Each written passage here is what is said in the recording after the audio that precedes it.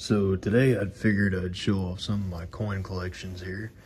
So I've got a state quarters map and I've got a national park quarters map here. They're both completed. They've been completed for years. Or this one hasn't. I just completed this one, but I think my parents actually started this one like years ago. Yeah, they completed it themselves. So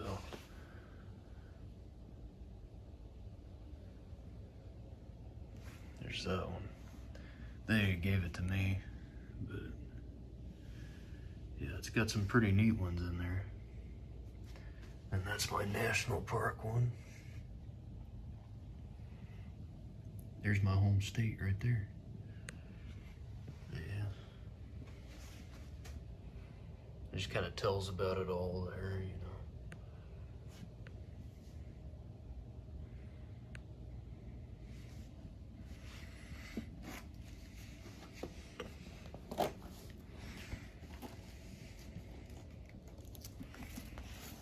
Go ahead and close these up, and I keep them down there. So my other coin collection that I may show either in this video or a future video, it's right here, and it's a little bit over 10 years old now. So this right here, Abraham Lincoln cents. This one is grossly incomplete, but oddly enough I have some of the rarer ones, so missing a lot still. But this is a VDB 1909 penny. You can see the VDB there a little bit, but it's kind of hard to see. It's a bit grainy because it's dark. Anyways, maybe if I did that, you could see it. Yeah, you can kind of see it like that, but you know, wheat pennies, World War II. These are the nicest steel cents I have right here. These are like the most crisp ones that I own. Cartridge case cents. You got bicentennial plain. You got those. Those are all Denver mints. You got the Union cent. These here, of course, 2 proof ones as well. Check that out. San Francisco mint proofs. I think all proofs are San Francisco mint, but don't quote me on that. But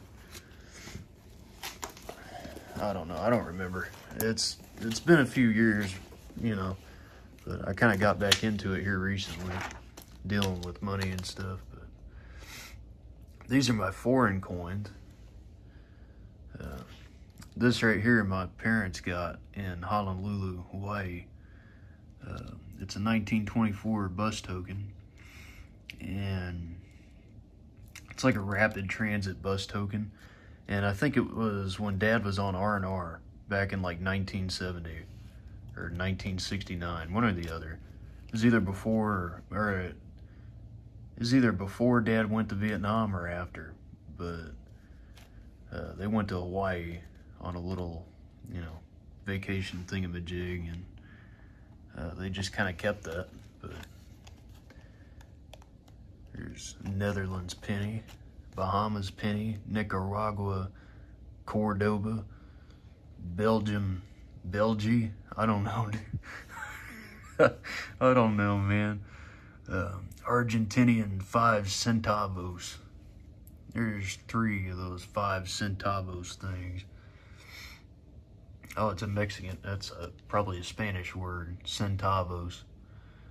Portuguese, Mexican, Italian. That's an old Italian coin. That's from 1941. That's a Moroccan coin, 10 francs, but it's not actually from 1371. I think that's using the Julian calendar instead of the Gregorian or something along those lines. That's a German coin. That's a German Dutch mark. European Union 2-cent coin. I think that one's kind of weird. Some, you know, Canadian cents. Canadian dollar. Spanish thingamajigger. I can't figure out what that is because it's in, you know, it ain't in English letters, so I can't even remotely look up what it says. Wheat pennies, all mint marks. So these are some of my wheat pennies. This right here is a 1929 I just found in pocket change a long time ago. There's a 1942, 56, 38, 1938, 41. I don't know, I have a few oldies in here. 51, 46, 53, 57. There was one I found that was like a this 1920 I found a couple days ago, actually. Check it out. See? And there's a 45. That's the year my dad was born. 35, 55, 51, 25. Is that actually? Yeah, that is a 1925. My God. Here's the 1776 commemorative quarters. So I got this whole thing worth of them. And they're all in decent condition. And you know, they got the whole thing on the back of them. I don't know what that is, but looks like paper. But yeah, it's got like that whole page of them, and then I've got this page of them here. My handwriting's garbage, and I'm aware of it. I don't write with my hand very often, so I don't get a chance to sharpen it. But Westward Journey nickels, right here. You got a whole line of the Buffaloes, the whole line of the Peace Medals where they're shaking hands on the Louisiana Purchase, a whole line of the Ocean View, and a whole line of the keel boats.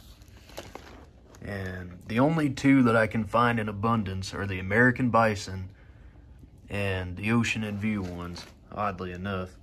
The other two I used to find all the time, but they're getting a bit harder to find, so I just have a page of the other two. But the Buffalo ones are the most common. You'd think those are the ones people would be hoarding, but I guess not. S-Mint nickels.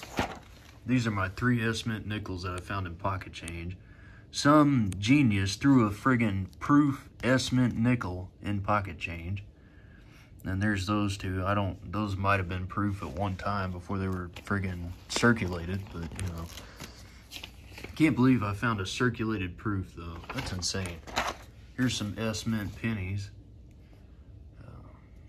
3 1969 S-Mint pennies. They might be a bit more common than some of the others. Here's just some old nickels. This is a nickel that belonged to my grandpa. I got a Buffalo nickel and the date's so worn out you can't tell what year it is, but 40, 43, 41, 49, 39.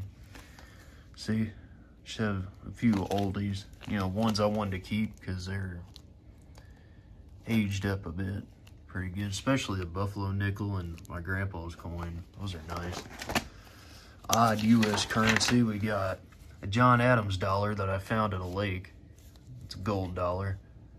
Or John Quincy Adams, at least. That's a John Adams dollar that I got out of a vending machine, or like a change machine when I was working in a factory. They had this little change machine that dispensed like